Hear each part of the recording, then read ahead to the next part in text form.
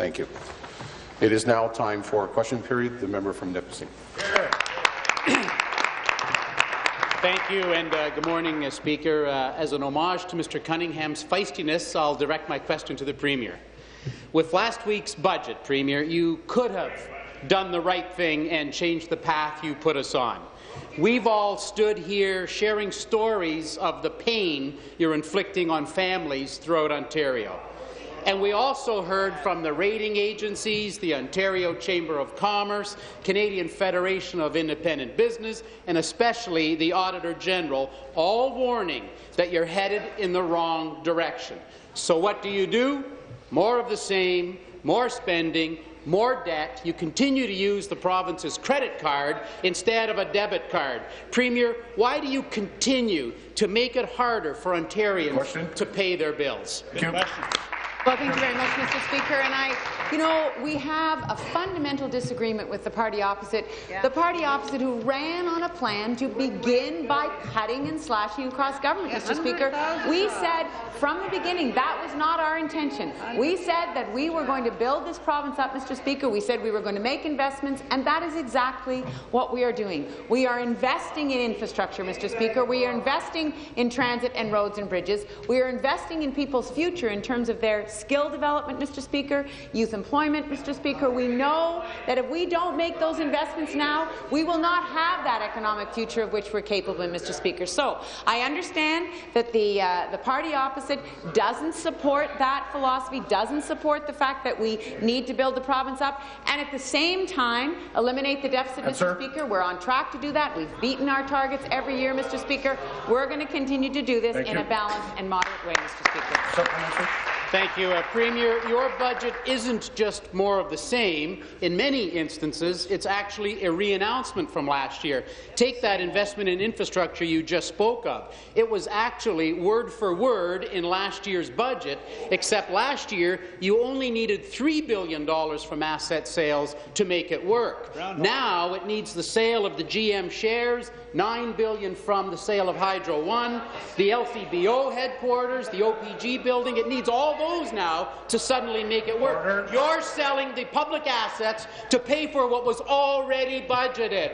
It's a shell game. You're really using the money from the sale of Hydro One to reduce your deficit. And without the hydro revenue, you are going to be increasing hydro rates to pay off the mortgage. Premier, why do you continue to increase our hydro bills to pay for your mistakes? Thank you, Premier. So, Mr. Speaker, let me just take on a couple of the aspects of what the member opposite have said, both of which are not accurate, Mr. Speaker. The fact is that we are committed to, and we're committed to. We ran in the election and we put in our budget last year, Mr. Speaker, that we were going to review the assets of this province that were owned by the people of Ontario to make sure that we could leverage them to invest in the assets that are needed today, Mr. Speaker. So those dollars that we will realize, Mr. Speaker, through the opening of the ownership of Hydro One will go into transportation infrastructure that is much needed in this province. And, Mr. Speaker, I would say to the member opposite that he is a member of a party that sold the 407 in a fire sale that assured no investment for the people of Ontario, Mr. Speaker, that put no controls in place in terms of the ongoing regulation of that asset, Mr. Speaker, all of which are a model of how not to do it, Mr. Speaker. Thank you. Premier, the reviews on your budget are in, and they're not pretty.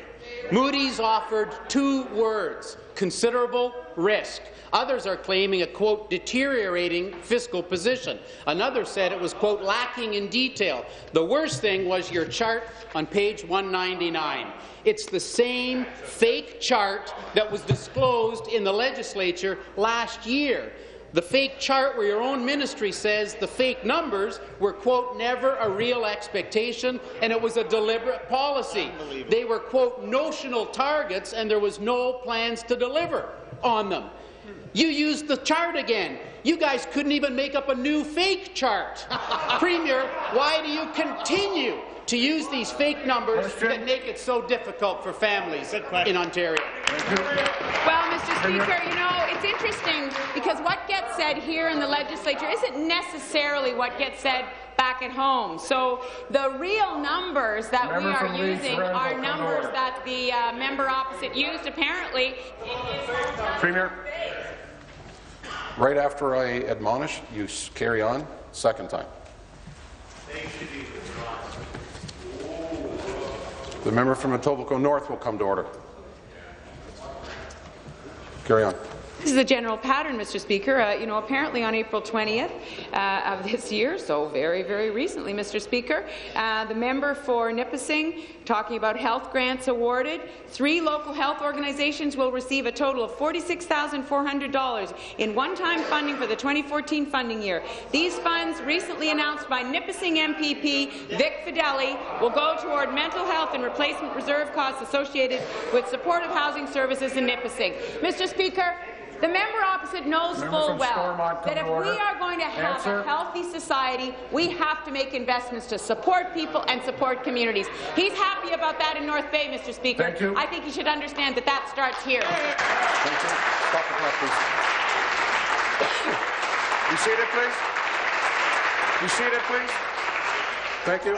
New question. The member from Nipissing. To the Premier, please don't add those people to the 94 healthcare workers, including nurses, you've already fired in North Bay. Last week, when asked about the budget, the Premier said, quote, "We don't believe right now that taking more money out of people's pockets would be responsible." But she is. Speaker, I was in the lockup. I spent 7 hours reading the budget. Speaker, I don't know if the Premier read her own budget, if she thinks it isn't filled with schemes to take more money out of people's pockets.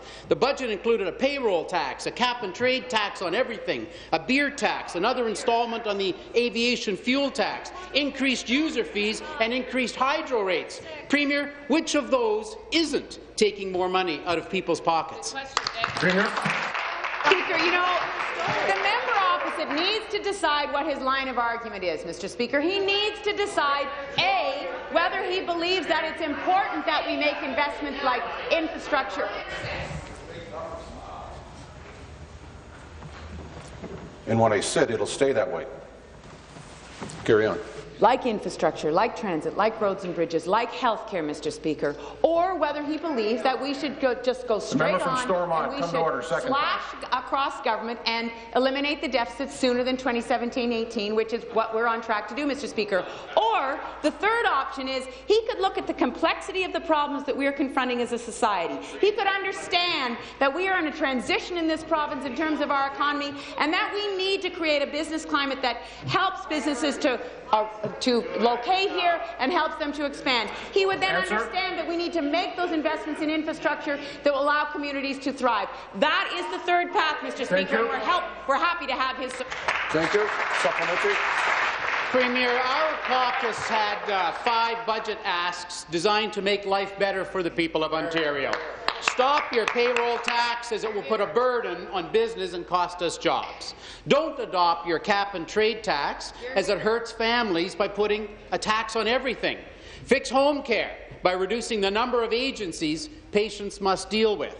Make hydro more affordable, as it's chasing away business and causing families to choose between food and fuel, whether to heat or eat.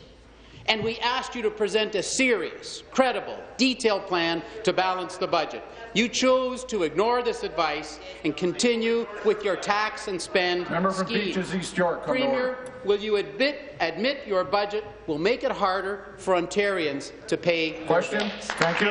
Mr. Speaker, let me just be clear with the member opposite that, and just to look at what he is saying in terms of those asks. He's saying don't deal with climate change, don't do our part, Mr. Speaker. He's saying spend more on health care, Mr. Speaker, and he's saying don't make the investments in transit and transportation infrastructure that we need to make, Mr. Speaker. And he's not acknowledging, Mr. Speaker, that we are in fact on track to eliminate the deficit. And I'll just read from what Don Drummond said, Mr. Speaker, what he said, and I know that Don Drummond is someone the party opposite has quoted many, many times, and here's what he said, and I quote, "The 2015 budget's plan to restore fiscal balance by 2017-18 is credible.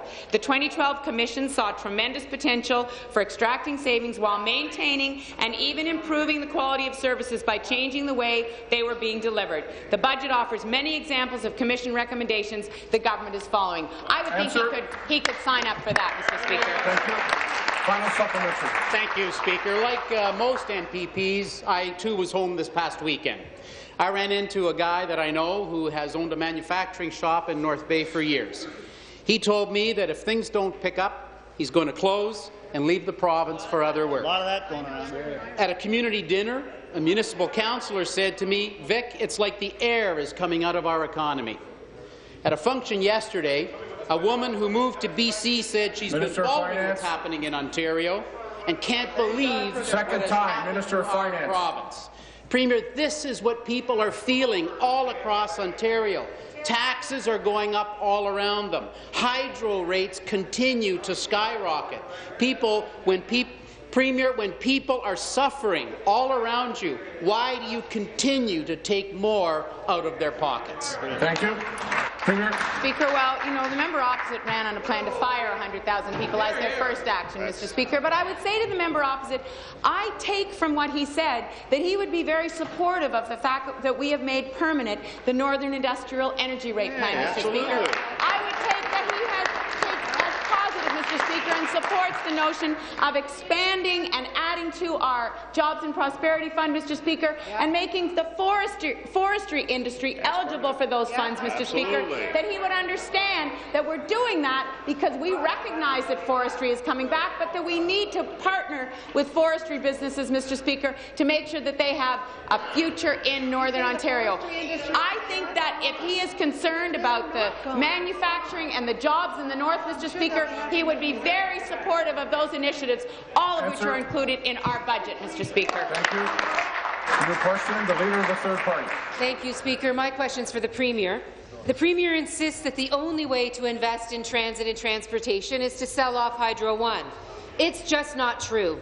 Selling Hydro One funds less than 3% of the Liberal transit and infrastructure promise.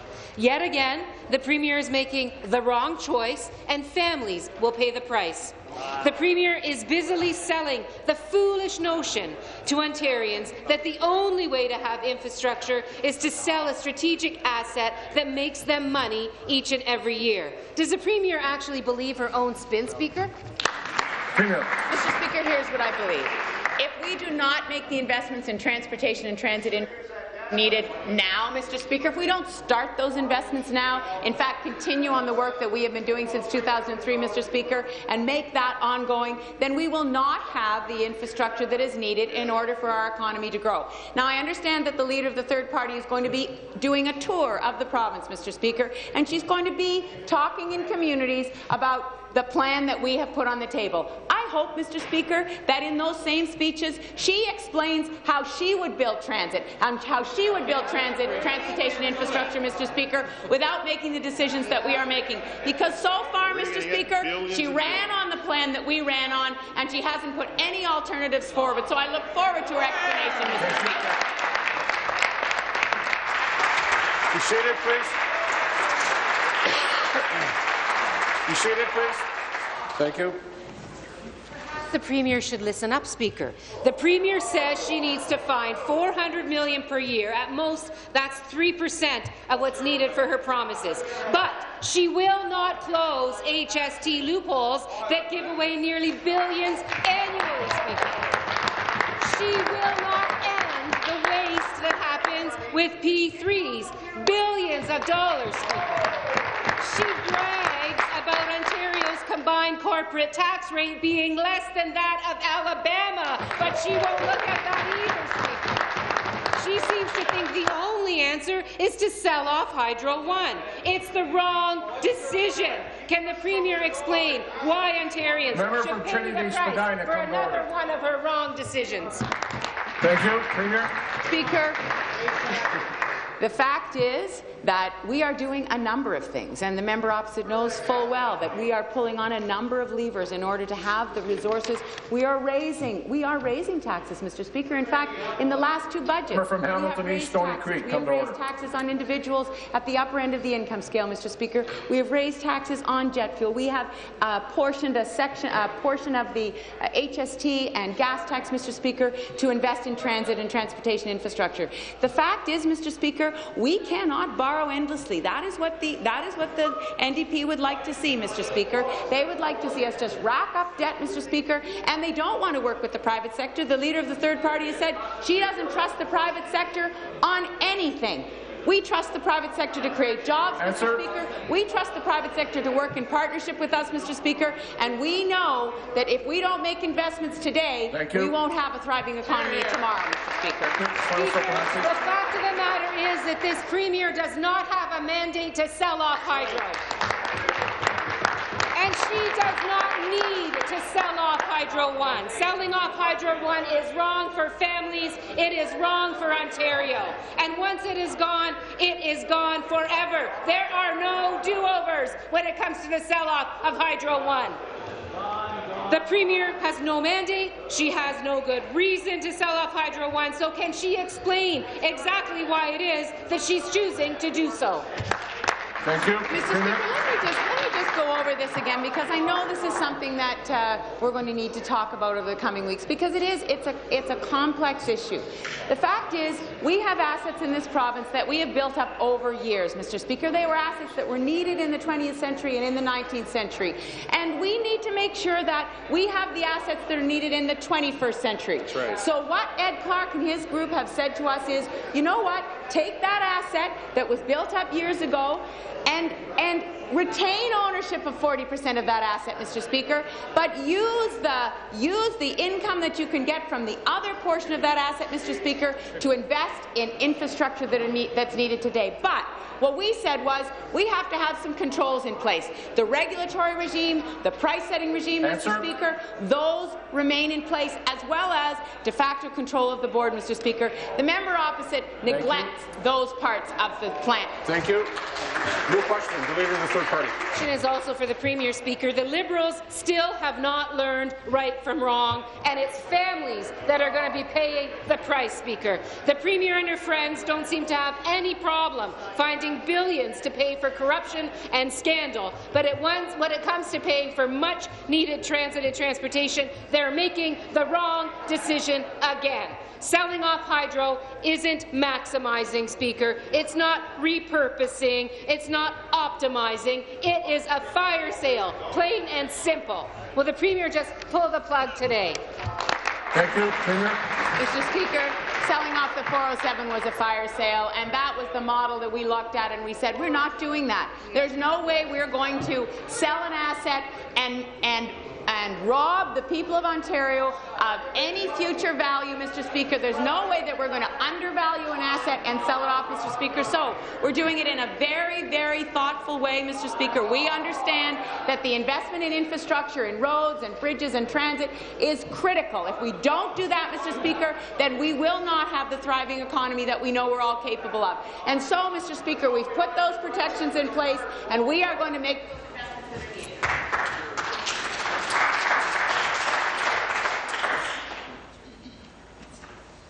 much better.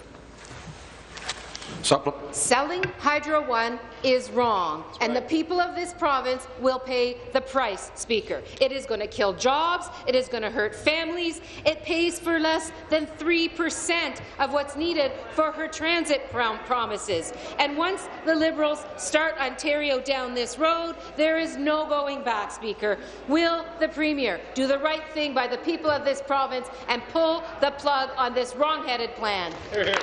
Very interesting, Mr. Speaker, that the party of Labour is at odds with the Labour that works for Hydro One, Mr. Speaker. The Power Workers Union support keeping the company together, Mr. Speaker. That's how they see the strong jobs continuing, Mr. Speaker. So I say to the member opposite that we are making a difficult decision. I will give it to her that it is a difficult decision, but we're making a decision that's not ideological, Mr. Speaker. We're looking at the problem. The problem is we need funds to invest in transit and transportation infrastructure. We need that money immediately, Mr. Speaker, because if we don't make those investments, we are not going to be able to have that infrastructure in place for the people of Ontario. And we are not tied by an ideology that says never change, never do anything differently, never learn from the past. We're doing all those things, and we're making these investments, Mr. Speaker. Speaker, the Premier is selling off Hydro One, but she won't even say the words, Speaker. It's not optimization. It's not unlocking value. It's not maximization. So let's finish with a really basic question, Speaker. If the Premier is so convinced that it's what Ontarians want, and if she is so proud to do what even Mike Harris wouldn't dare to do, why is she embarrassed to use the words selling Hydro One and privatizing Hydro One? Mr. Speaker, again, I have said, and I talked to people. I talked to people over the weekend, and I said, yeah, we are going to open the ownership, broaden the ownership. That means we're going to sell off in tranches, Mr. Speaker. We're going to put out a 15% sale, Mr. Speaker, to start out with, to see what the market is. We're going to do this in a very, very careful way. No single entity will own more than 10%, Mr. Speaker. The government will retain control of 40%, Mr. Speaker, and there will be protections of the regulation of the electricity system and the regulation of price controls. Those will remain in place, Mr. Speaker. So we've been very, very thoughtful about this. It's a difficult decision, but you know what's more difficult, Mr. Speaker, is imagining a future in this province without the investments in infrastructure that are necessary. Thank you. New question? The member from Simcoe North. Thank you very much, Mr. Speaker. My question today is for the Minister of Education. Minister, 5,000 more students are not in the classroom today. Students in the Rainbow Board join their fellow students in Durham, wanting to learn and wanting to get back to school. Minister, that's 5,000 more families worried about their children. Ontarians can't afford your lack of leadership any longer. This is clearly not a local issue as you insist it is. This boils down to your years of fiscal mismanagement over a decade, 12 years you've been in power. Minister, will you get these students back in the classroom and give them the education they deserve? Thank you. Minister of Education. Yes, thank you, Speaker. And we believe firmly in negotiated collective agreements. That means that we need to be negotiating collective agreements at the central table, and I want to assure the member that, in fact, we continue to work with the mediator and we continue to work at negotiating at the central table, because we understand that the only way that we're ever going to resolve this is to get local agreements. Now, I also understand that both school boards, both the Durham Board and the Rainbow Board, have been very, very clear that they are available to negotiate at the local level. And I would very much encourage the local unions to get back to the local table as well. Thank you. Supplementary. Minister, There's a whole lot of nothing. think about a grade 12 student in a calculus class. How will they be prepared for a university math class next year? Ontario students can't afford to be out of the classroom. Treasury Board. They can't afford your lack of leadership. Board by board, more children will be hurt, and you are causing nothing but damage to their educational experience. Students are now suffering, and I say it again, Mr. Speaker, because of your years and years of fiscal mismanagement. Minister, how many more boards need to strike before you show leadership and stop blaming local issues? Thank you. Minister. I'm not quite sure what the member thinks we can do other than negotiate, but what I do know is what their suggestion was. Their platform was that they were going to fire 100,000 public servants, and when we did the math, that worked out to 22,700 workers in Ontario school boards. That was their platform. I don't think that would get you Labour peace, firing 22,700 people. I actually think the way to get Labour peace is to negotiate collective agreements. And I also believe that this is something that we need to do both locally, and I understand that the boards are willing to be at the table, and centrally, and I assure you that central negotiations continue. Thank you. Question, the member from Toronto Danforth. Thank you, Speaker. My question to the Premier. The Premier wants to hide behind the words optimization and rationalization, but she won't out and say it, that she's selling Hydro to Bay Street for a quick buck. That's what you're doing, Premier. Privatization is a big deal. It will completely change our hydro system. And once the Premier sells Hydro One, there is no going back. But the Premier kept Ontarians in the dark last summer about her plans. Why did the Premier keep Ontarians in the dark about her plans to sell Hydro One? Good question. Thank you very much, Mr. Speaker. Well, the member opposite knows full well that we ran on a plan to review the assets of this province. Mr. Speaker, we were very clear about it. We were clear about it in our platform. Thank you. Finish, please. We were clear about it in our budget, Mr. Speaker, and people knew that Ed Clark was going to be leading that process, Mr. Speaker. You know, the member opposite lives in a riding where people very much understand the need to invest in transit, Mr. Speaker, and they understand the needs that because they are seeing the congestion in their own communities, Mr. Speaker. So I would say to the member opposite, what would your plan be? Because the fact is that you ran on the plan that we put forward, Mr. Speaker, and the fact is that you are now saying, well, you don't go for that plan, but you haven't presented an alternative, Mr. Speaker. Thank you. Supplementary. Speaker, you don't sell your house to build a fence around your property. But going back, keeping people in the dark, the Premier is pushing the Ontario Ombudsman out of Hydro One. She's pulling the drapes on the Sunshine List. She's ending freedom of information at Hydro One. She's getting rid of transparency from the Financial Accountability Office. The Premier didn't run on this plan. She doesn't have a mandate to privatize Hydro One, and now she's making it less transparent and less accountable. This is the wrong decision. This is the wrong decision, and Ontarians will pay the price. Why did the Premier say maximizing value of hydro when she really was planning to sell hydro? Mr. Speaker, you know, in terms of what we had put in front of the people of Ontario, let me just quote from the May 2014 budget, not the one that started with, as I was saying, the first one. On page 20, it said, the government will look at maximizing and unlocking value from assets it currently holds, including real estate holdings as well as Crown corporations such as Ontario Power Generation, Hydro One, and the Liquor Control Board of Ontario, Mr. Speaker. We ran on that. And then the platform, Mr. Speaker, our platform said, and I quote, our Moving Ontario Forward plan includes a balanced and responsible approach to paying for these investments. The funds will be from dedicated sources of revenue. Asset optimization, $3.15 billion or 10.9%. That's what we ran on, Mr. Speaker, and that's what we're doing. Thank you. Any questions? The member from Etobicoke Centre. Thank you. My question is for the Minister for Francophone Affairs. Madam Minister, you know that I'm proud to live in a growing Francophone community. And a few months ago, I had the privilege to attend the opening of a French school in my community. In December of last year, the government announced the fact that the government will be celebrating the 400th anniversary of the French presence in Ontario.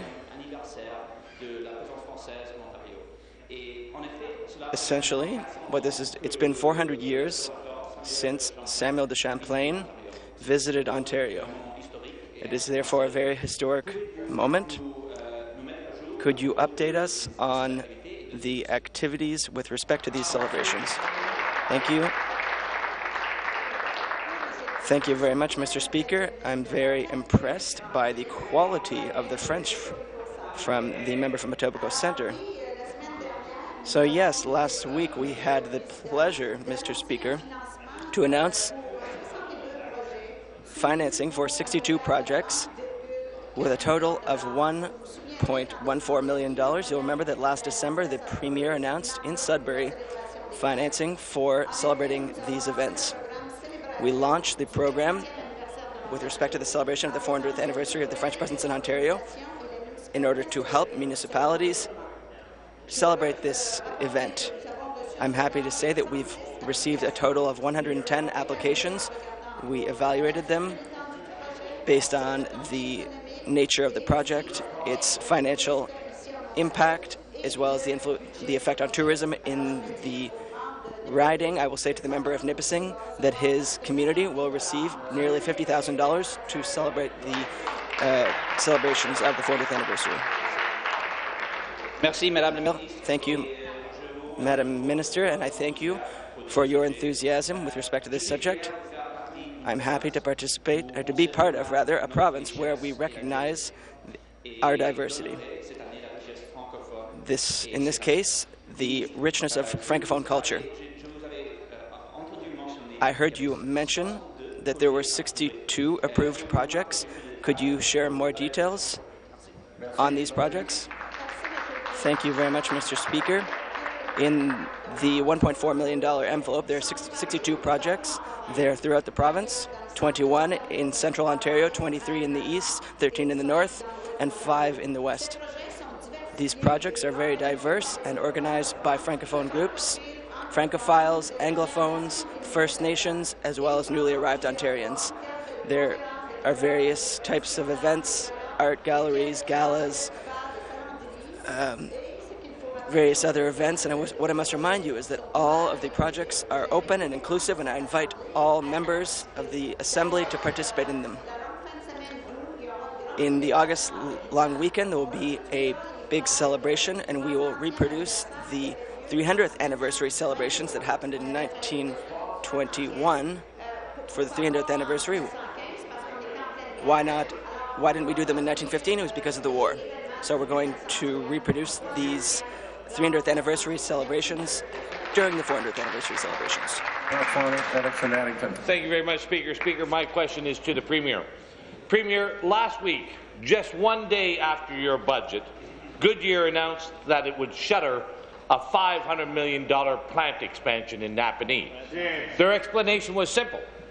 The soaring costs and the unreliability of electricity has made it too risky to invest in Ontario. Instead, they have chosen, like so many others, manufacturers, to choose Mexico over the win Ontario. That's 1,000 new jobs and $500 million in investment leaving Ontario. Premier, will you finally admit that your failed economic policies and hydro policies are driving jobs, prosperity, and investment out of our province? Thank you. Well, Mr. Speaker, I would say to the member opposite that it's an interesting commentary, given that that we are the #1 jurisdiction for foreign direct investment at this moment, Mr. Speaker. We've seen $4 billion worth of investment in the auto sector, Mr. Speaker, over the last 6 months. That's not to say that there isn't more to do. I completely understand that. And whenever there's a plant that shuts down and there are jobs that are lost, Mr. Speaker, that's very, very hard on a community. It's hard on individuals. It's hard on a family. But, Mr. Speaker, we have to continue to work with businesses to bring them here, to create the environment, a reliable energy system, Mr. Speaker, which the member opposite will remember in 2003 we did not have a reliable electricity system. The member from Leeds Grenville is warned. One sentence wrap up, please. We needed to rebuild the electricity system that we inherited in 2003. We've done that, Mr. Speaker. It is reliable. Speaker, I think the Premier's math and stats teachers must have been on strike as well in her final year. Goodyear has spoken with Hydro One and your government for months on end, Premier, to find a solution to your unreliable electricity system. It's now clear your government has not found a solution and instead has driven another world-class business, another $500 million investment, another 1,000 new jobs out of our province. You speak constantly about the investments you are making, but clearly the private sector doesn't believe you. They are speaking and voting with their feet and their wallets, Premier, and investing capital and jobs anywhere but Ontario. Premier, it's time to be honest and to come clean with the people of Ontario. When and how will you fix your broken hydro system? Minister of Finance. Thank you, Mr. Speaker. The fact of the matter is, Mr. Speaker, the operations that the member is speaking about, they're not closing. The member from In fact, Prince they're not Edward Hastings, expanding second as time. well. And that's the issue. We need to find more ways to incite and encourage companies to invest in Ontario. That is why the member opposite should support the budget that we brought forward. It talks a lot about how we can provide for greater incentives for companies to invest in Ontario. And in fact, the member, the minister responsible for economic development and trade, is now at the Great Lakes regions talking about the things that Ontario does to provide for greater exports and greater manufacturing. Member from Prince Edward Hastings is Warren. Wrap up. Thank you, Mr. Speaker. And as a result, we've increased the Jobs and Prosperity Fund by another $200 million more to create those incentives, and we have created now over 500,000 net new jobs in the province of Ontario since the recession, including in regions that the member talks about, and we will continue to support industry. Thank you. The member from Lanark will come to order. New question. The member from Windsor West. Thank you, Speaker. My question's to the Premier. Premier, today secondary school teachers in Northern Ontario's Rainbow District School Board joined Durham teachers in standing up to this government's plan to force school closures, cut education, and flip-flop on its commitment to keep class sizes manageable. Last week, elementary teachers announced that they will be in a legal strike position on May 10th. While this government continues to dodge responsibility for mishandling our educational sector, an estimated 26,000 students are missing class and 2,400 teachers are now on the picket line. With teachers on strike, students out of school, and parents across Ontario wondering whether or not their high school seniors will be going off to college or university this fall, will the Premier finally take responsibility for the government's cuts to education? Thank you. Premier. Education. Minister of Education. Yes, and I must say the NDP is nothing if not persistent. They really do have trouble with the definition of the word cut. So let me say once again, if you have $22.5 billion in education funding last year, and you have $22.5 billion in education funding this year, that is not a cut. That is stable funding. But I want to talk, and less students, so it's actually more per student.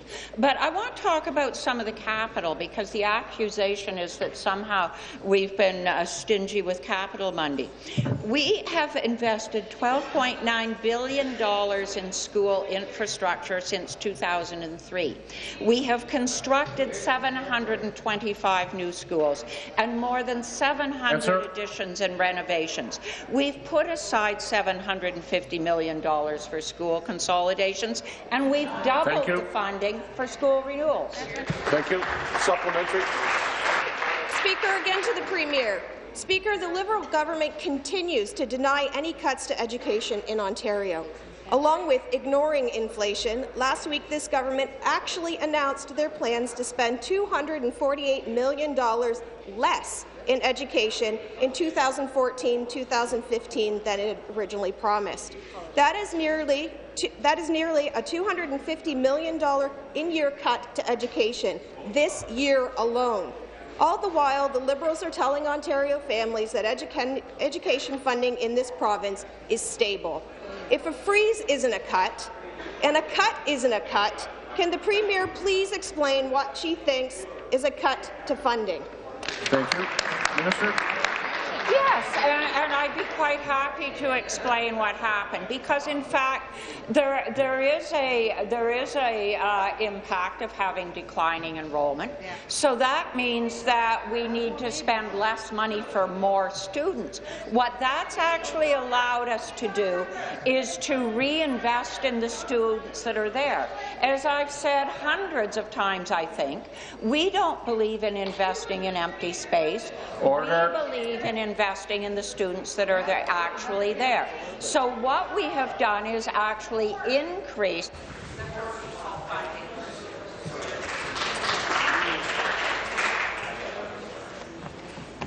Carry on. So what has actually happened this year, Speaker, is in fact we are just flowing the same amount of money as in last year's GSN, but what it means is we are spending more money per pupil. And that is true in both Durham. Thank you. New question.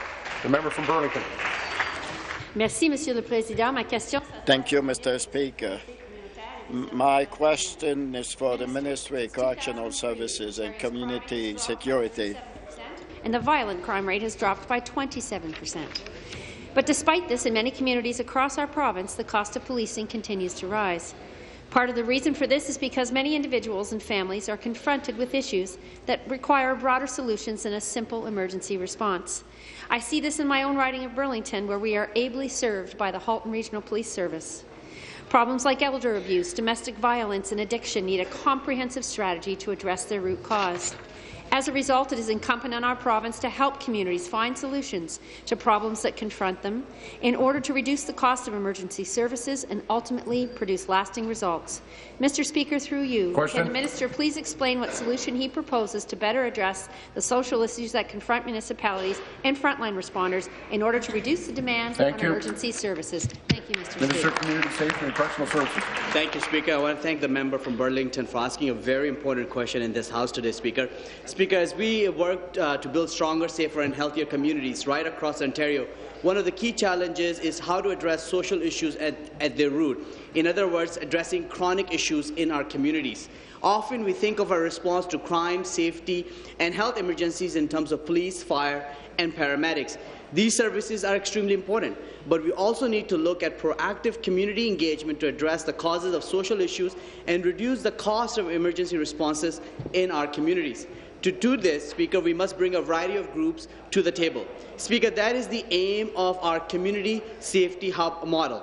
A Community Safety Hub would be made up of community and social service providers from fields such as healthcare, education, addiction, policing, probation and justice workers, children's services and First Nation issues. These team members, Speaker, work together and find a collaborative approach to solve issues in the community. Thank you. Supplementary. Thank you, Mr. Speaker, and thank you, Minister, for that response. Residents in my riding are pleased to see that you are proposing a model for community safety that will serve to better address social issues, not just in my community of Burlington, in fact, but right across our province. This could also help to reduce the number of calls for emergency services, which will play an important part in containing costs. But, Mr. Speaker, if the hub model is being proposed by the province, it risks becoming a one-size-fits-all solution, which would ultimately be ineffective.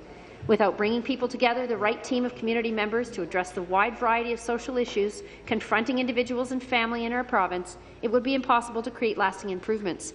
After all, the social issues that members of my community face are not the same as the ones that confront different communities across our province. Mr. Speaker, through you, can the Minister please explain to the Legislature how the hub model will be effective across the province with Ontarians facing such a wide variety of issues? Thank you, Mr. Speaker.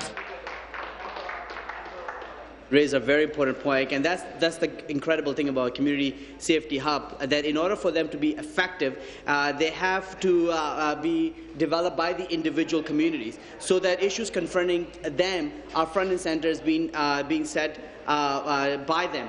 And I'm pleased to say, Speaker, that this approach is already working in our communities across the province. Most recently, as the Speaker would know, that Brantford initiated a hub within its community as well. In fact, recently the Gateway Hub in Nipissing was recognized for its innovative approach to building a safer and healthier community by the Ontario Municipal Social Services Association.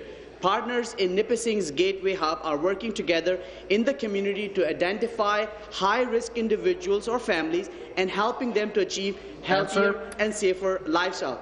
This will lead to lasting outcomes while reducing the demand on emergency services. We are working with other ministries as well to make sure that these hubs work effectively across the province. Thank you. New question, the member from Bruce Grey, Owen Sound. Thank you very much, Mr. Speaker. My question is to the Premier. 140,000 new patients enter Ontario's healthcare system every year. More patients means more resources are needed. Your minister has said time and again, and I quote, "We are and will be increasing our funding to healthcare." Yet, when the federal Conservatives increased their health transfer by $652 million, you put only $598 into that health care. Premier, can you tell the people of Ontario where $54 million health care dollars were funneled? Yep, people want to know. Minister of Health and Long-Term Care. Minister of Health and Long-Term Care. Well, thank you, Mr. Speaker. And the member opposite knows, having looked at the budget, that our health care expenditures for this year and next year and following years will be increasing. It will be increasing in part to reflect the growing population and the changing demographics of this province, but it will be increasing to allow us to invest in those important areas where we need to. For example, in home and community care, where we made the commitment a couple of years ago, in fact, in 2013, where we would increase by 5% each year the investment in home and community care. We have been doing that for a number of years. We're continuing to do that into the future as well. But, Mr. Speaker, I think the member opposite will appreciate some of the comments from our stakeholders, and I'd be happy to reference some of those in the supplementary in terms of their reflections on the investments that we're making as detailed. Member from Welland, come to order, please. Supplementary. Well, we'll try back to the Premier again, Mr. Speaker. You love to bash the federal government, but when they pull through, you can't admit it. Your current funding levels have already resulted in nurses being fired, services being shut down, and CCACs turning away patients. This cut of $54 million in your health budget is the equivalent of 9,000 long-term care beds, home care for 28,000 patients, or 7,000 new nurses. The people of Ontario can't afford your cuts to health care. Premier, what happened to your promise to ensure that you won't cut health care nor compromise patient care or nursing jobs? Good question. Thank you. Well, Mr. Speaker, the member opposite does know that we're not cutting health care. In fact, the opposite is true. We're increasing it this year. We've outlined that in the budget. As we've been increasing the health care budget every year since 2003 when we first came into office, Mr. Speaker. And I want to say, one of the items that I'm most proud of that's in the budget that hasn't got any attention, I think, thus far, that I want to reference, and I'm going to quote Dr. Dave Williams from the Ontario Health Innovation Council, and his quote is, "The Ontario Health Innovation Council is thrilled with the announcement of the creation of the $20 million Health Innovation Fund. This will ensure that Ontario will become a fertile ground for the development of innovative health technologies that will create economic growth and value in the system." Mr. Speaker, we have the Ontario Home Care Association as well talking about how pleased they are with the budget because we know it will help us to serve more Ontarians and keep them safe and independent at home. New question. The Leader of the Third Party. Speaker, on my questions to the Premier.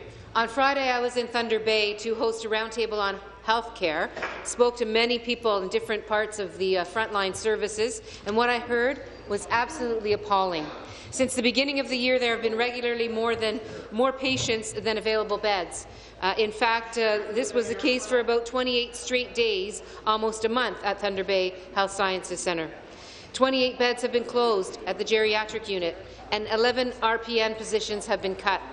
Why is this Premier refusing to take responsibility for the mess her short-sighted cuts have made to the healthcare system, not only in Thunder Bay, Speaker, but across our province? Thank you. Minister of Health and Long-Term Care. Minister of Health and Long-Term Care.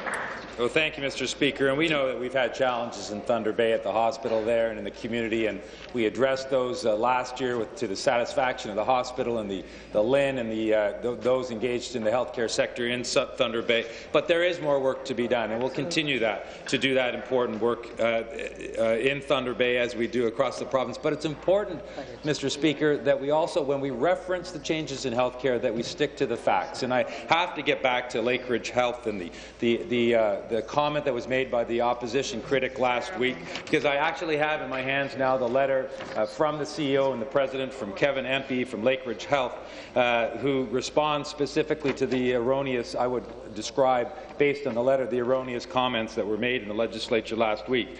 And he talks about, Mr. Speaker, he says, "It was with great disappointment that I read in Hansard," he's speaking to France, rather the member from Nickel Belt, "that I read in Hansard your comments about our hospital, particularly the services." Sorry. New question? Oh, sorry. Sorry. Supplementary. Jeez.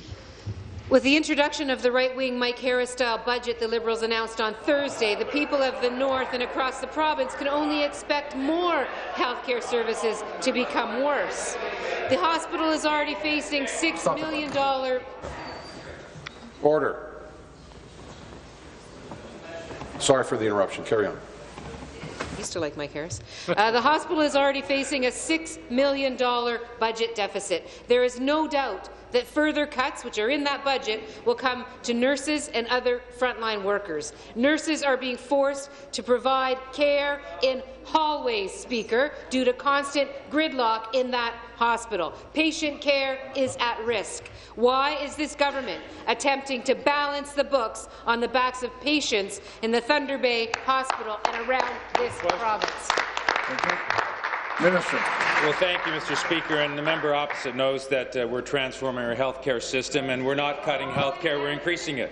But the critic for health, the member for Nickelback last week, as I'm quoting from the letter, Nickelback. Yeah, well, the member referenced, so this is the letter from the president of Lakeridge Health, speaking to the member. You referenced human resource adjustments made in our laboratory program and said they are having a negative impact on patients in our cancer centre.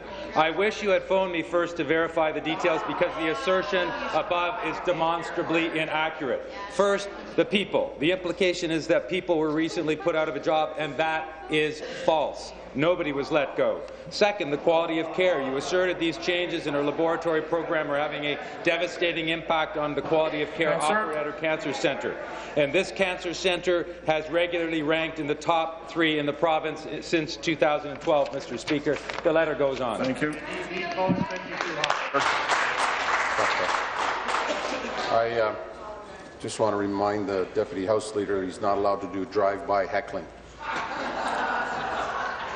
New question, the member from Kitchener Centre. Thank you, Mr. Speaker. My question is for the Minister of Natural Resources and Forestry. Ontario is home to about 71 million hectares of forest and about 85 billion trees. Our forests provide both environmental and economic benefits to our province. They support jobs, absorb carbon, and provide habitat to a variety of species that call Ontario home. Now, to protect our forests and ensure public safety, each spring we prepare for the forest fire season. We've heard reports that the first fires of the year are already happening in northwestern Ontario. Fighting forest fires, we can all agree, is a top priority for our government. Mr. Speaker, could the Minister of Natural Resources and Forestry please explain to this House what his ministry is doing to ensure Ontario is prepared to respond to potential forest fire emergencies in 2015? Thank you. Minister of Natural Resources and Forestry. Thank you very much, and I want to thank the member for the question. It is already, believe it or not, forest fire fighting season, certainly in Northern Ontario and across much of the rest of the province. It's here, and we need to make sure the communities that are represented by this service know that we are, in fact, prepared. Ontario's fire program, Speaker, is recognized around the world for its ability to prepare for and respond to risks related to public safety and the protection of our natural resources. Speaker, hiring of Ontario Fire Rangers began earlier this month, and other required preparedness activities are already underway, including training and equipment checks in anticipation of wildland fire activity. By early May, we will have a full complement of over 760 trained MNRF firefighters, and Speaker, a further 320 firefighters available from the private sector to assist us as required. In addition, we have 9 heavy water bombers, 3 Twin Otter medium water bombers, 13 initial attack helicopters, 7 Bird Dog aircraft, and 10 fire. Thank you. Supplementary.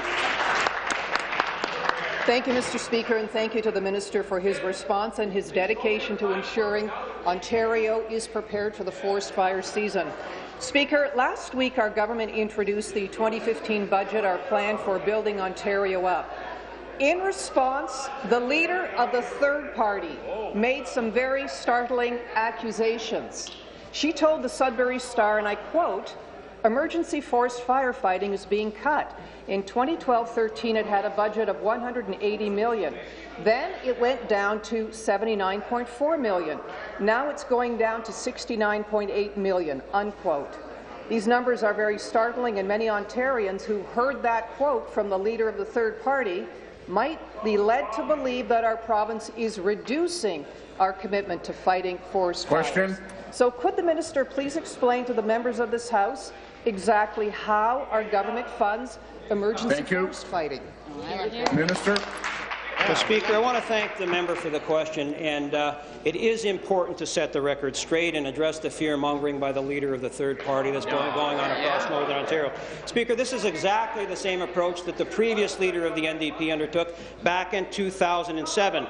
The quote was this: 2012-2013, it had a budget of $180 million, then it went down to 80, now it's going down to 69. Well, of course, that was the worst firefighting season probably in the history of Northern Ontario, or Ontario as a province. Speaker, the leader of the third party should know, and if she doesn't, she should do a little bit more homework, that there's always a number for emergency forest fighting in the budget, and then on an as-needed basis, if you should have a severe forest fire season, you go back, Treasury Board gives you the money overnight, and things happen, and we're ready. Speaker, this is fear-mongering at its worst. The Minister of Health just finished expressing his comments as in terms of what happened with the healthcare file in Sudbury. The leader of the third party did the same thing in Sudbury when it came to emergency forest fire preparedness. This is wrong, fear-mongering at its worst, and I felt that. Thank you. New question, the member from Oxford. Speaker, my question is to the Premier. Premier, under your government, the debt has doubled and the waiting list for social housing has grown to 165,000 families. Ontario can't afford to waste social housing dollars. Deputy House Leader. Exactly what's happening. Every dollar the Housing Services Corporation spends is a dollar that's intended to build, repair, and operate social housing.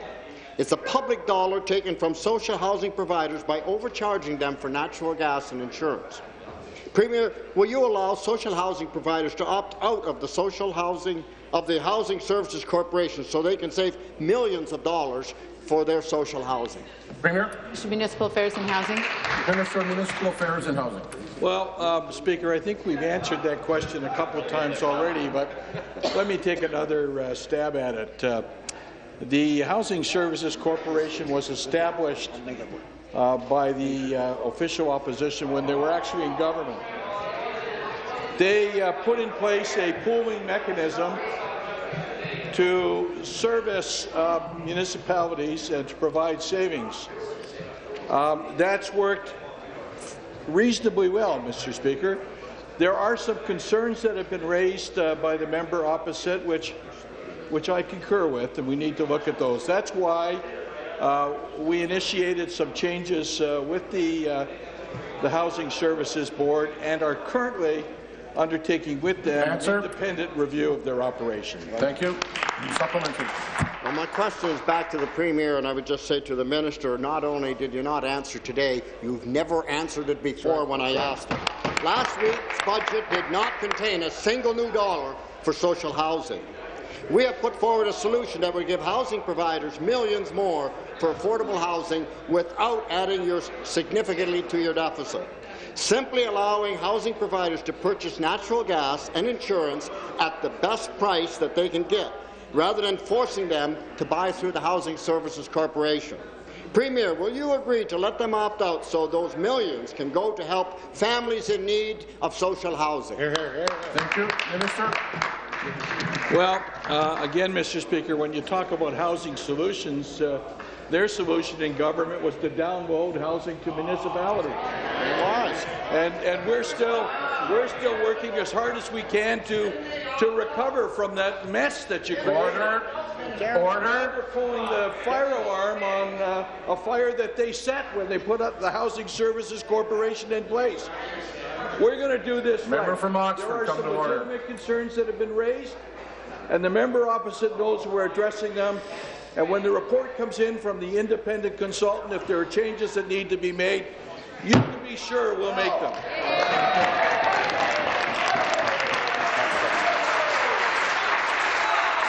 Be seated, please.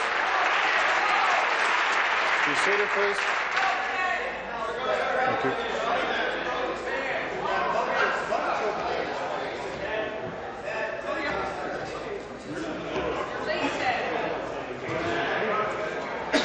Order.